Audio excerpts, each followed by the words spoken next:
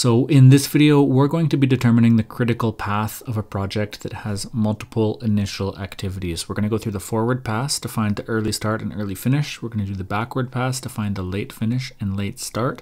And then we're going to determine what is the critical path and the project duration, all based off of just this table of dependencies that we have here.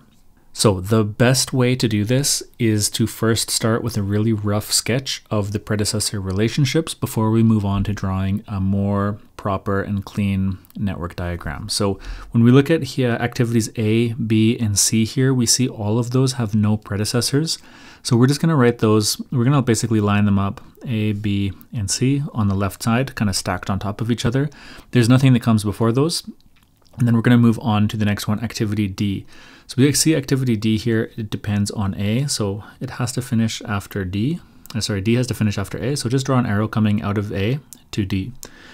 Next, when we look at activity E, it depends on A and B. So A and B both have to go into this activity, so just kind of roughly guess where a good place to put it would be. Just like that, A and B are leading into it. That seems like a fine place. Activity F here depends on B and C. So again, B and C, there's going to have to be some arrows coming out, and it's going to an activity that we're calling activity F. All good so far. Looking at activity G, it depends on D, E, and F. So we need to somewhere that we can reach with all arrows from all of these guys. So that would be a good spot right there. So D, E, and F are all leading into activity G. Activity H only depends on activity F. So we just need H over here with an arrow coming from F. That's a fine spot. And then activity I here depends on G and H. So we can put it over here at the end.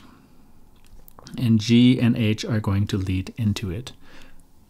So I would always recommend doing it this way, one at a time. Just start with your initial activities. If there's more than one, just put them all on the left-hand side.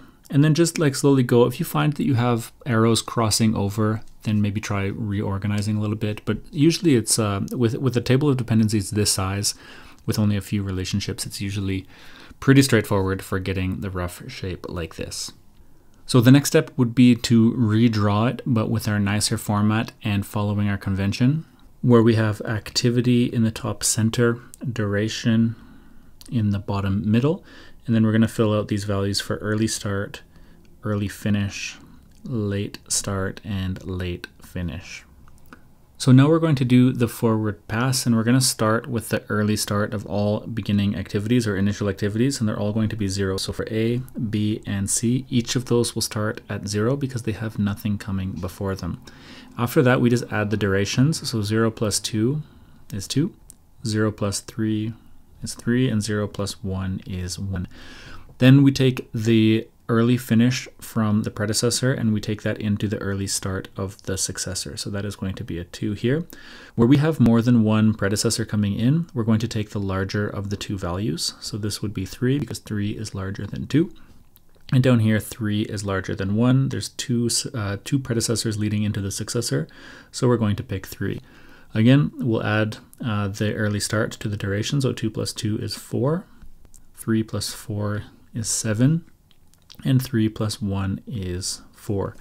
Now when we look at activity G here, it has 3 predecessors. So we'll take the largest early finish of all of those. So we have 4, 7, or 4.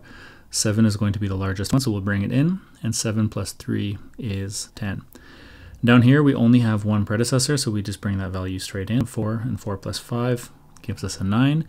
And here we have to bring in the largest of the two. So we have 10 or we have 9. So we're going to bring in the 10. We're going to add the duration, and we're going to see that the early finish of this activity is 13.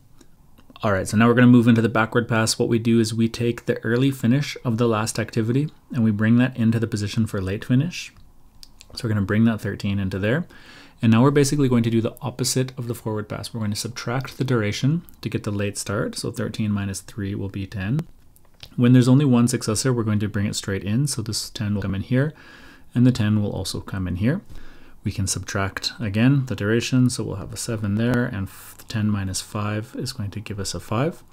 Now, where there's two successors competing for a position here, what we do is we do the opposite. So we're going to bring the smallest of the values in here. So we have a 7 or we have a 5 in the late start position that we're going to bring into the late finish of the predecessor. So we'll bring the 5 in.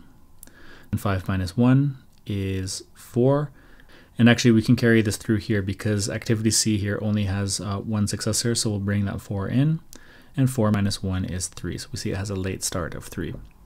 Okay, coming up to here, again, there's only one successor, so we're going to bring that 7 into both positions. 7 minus 2 is 5, 7 minus 4 is 3. Now here for activity B, there's two successors, so we have to take the smaller of the values. We can take a 3 or we can take the 4. So we have to take the 3. 3 minus 3 is 0. And up here we also have two successors, so we have to take the smaller of the late starts there. So we have 5 or 3. We're going to bring the smaller one, so we're going to bring a 3. 3 minus 2 is 1. And now we want to identify the critical path, and any activity that is critical actually has the early start and late start is the same value, or the early finish or late finish is the same value. So activity B here is certainly on the critical path. Here activity E is also, because we have that 3, 3 and that 7, 7. So this is starting to form our critical path. Up here at activity G, we also have this activity being critical. So we go from activity E to activity G, and then down here to I, where we have those early starts and late starts, both 10, and the early finish and late finish, both 13. When you look around at the rest of the project, no other activity has that condition. So this is our critical path. It is B, E, G, I. So any activity that's on the critical path, if it is delayed at all, the whole project will be delayed. So if we delay any of these activities, B, E, G, or I, by even just 1 day, the whole entire project will finish a day later. Right now, as long as everything goes as planned, we expect the project to finish on the end of the 13th day. So that's the project duration is 13 days.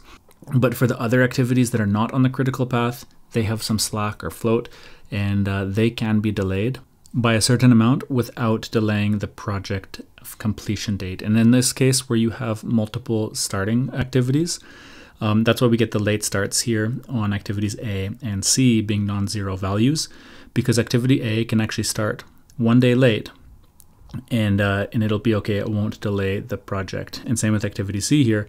It could actually be delayed for 3 days, and before it would start affecting the project duration. So when you're doing these network diagrams and you have multiple starts and you come back and you see some of them are not zeros for the late start, that's okay. At least one of them has to be a 0 on the late start. And it is possible that more than one could be 0, but they don't all have to be 0. So yeah, hopefully that helps. I'll put up a link here as well to another similar video going over a network diagram where we also solve for critical path.